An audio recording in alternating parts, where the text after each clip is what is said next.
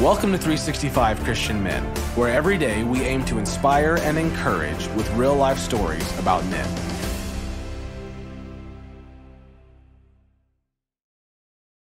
October 6th, William Tyndale. William Tyndale was an English scholar who graduated from Oxford and mastered 7 languages.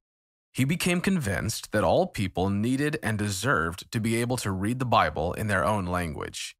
But translating the Bible into English was punishable by death. While Tyndale worked away at his translation into English, in one day the government executed 1 woman and 6 men by burning them at the stake. Their crime? Well, it was teaching their children the 10 Commandments, the Apostles' Creed, and the Lord's Prayer in English. But Tyndale kept on. In 1526, when Tyndale was 32, he translated and published the first mechanically printed New Testament in English.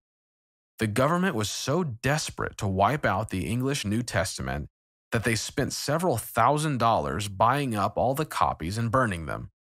And they did it twice. But their efforts failed largely because the funds they had spent got funneled back to Tyndale so he could continue his work. Finally, on this date in 1536, William Tyndale was executed by strangling and then publicly burned. Use frustration to fuel extraordinary acts of courage.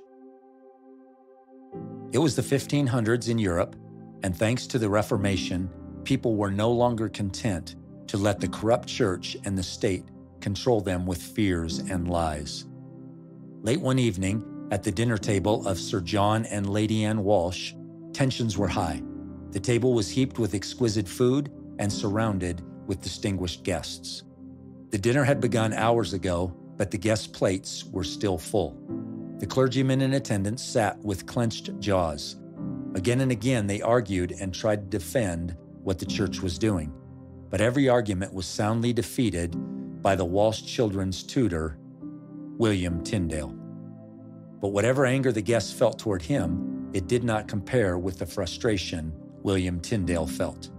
He was an Oxford graduate with 2 degrees, trained in logic, an ordained priest, and a well-read man in the Holy Scriptures. He had returned to his native city to tutor the 2 children of the prominent family. The concepts he was arguing were plain to see, laid right out in the Bible.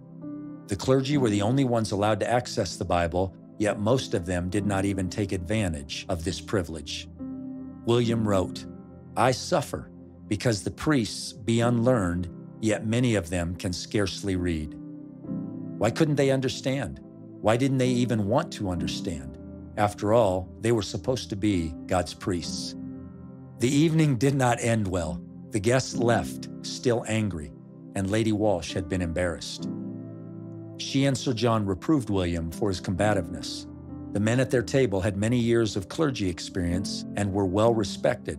William was merely a recently graduated tutor. Irritated and now discouraged, William retreated to his room. Even Sir John and Lady Anne couldn't see his side. They too were blinded by titles and prestige. He sat at his desk, which was covered with the children's Latin lessons and writing projects. If only his employers, whom he counted as friends, could understand the true gospel. He glanced at his copy of Erasmus, the translation of the Greek New Testament. Lady Anne was a great admirer of Erasmus. William was not. But right there in the preface, Erasmus said of the Scriptures, "And I wish they were translated into all languages of all people, that they might be read and known." William walked across the room to the fireplace. Using tongs, he gathered the still hot coals together and added some kindling. Flames shot up. Excitement replaced his frustration, though he knew Lady Anne would never accept an English translation of a Bible passage. At that time, reading the Bible in English was illegal, but a work by Erasmus, that was something she would read. He would translate Erasmus' book into English. It would be called Handbook of the Christian Soldier. William soon presented the little book, now translated into English, to Lady Anne. As he hoped, Lady Anne was not just convinced of his translation skills, but also of the words written in the book. Because of this, the Walshes became lifelong supporters of William and his great Bible translation project. Once again, the dinner table atmosphere was strained. William had made some remarks and infuriated a high-ranking member of the clergy. William always pointed back to the scriptures to prove his point, and they were the scriptures the church leader should know, but did not. "We were better to be without God's law than the Pope's," the exasperated leader finally shouted, pounding his fist on the table. The leader's anger had caused him to reveal his true belief. William would not let this blasphemy go. The outburst had cleared away a lot of the religious smoke the clergy had been spouting. Out of the corner of his eye, William saw Lady Anne give him a slight nod.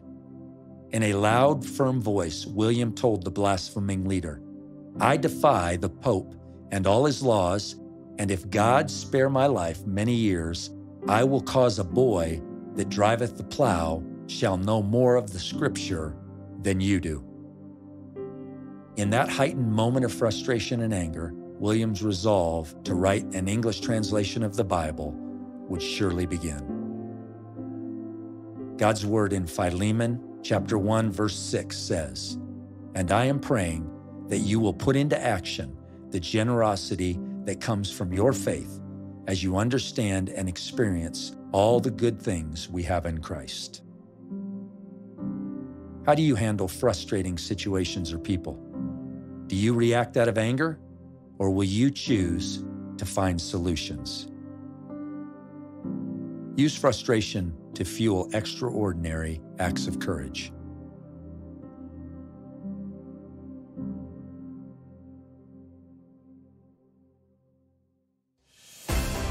Thank you for listening to today's story. Every day of the year, our hope is to inspire you with real-life stories of faithful men who have gone before us.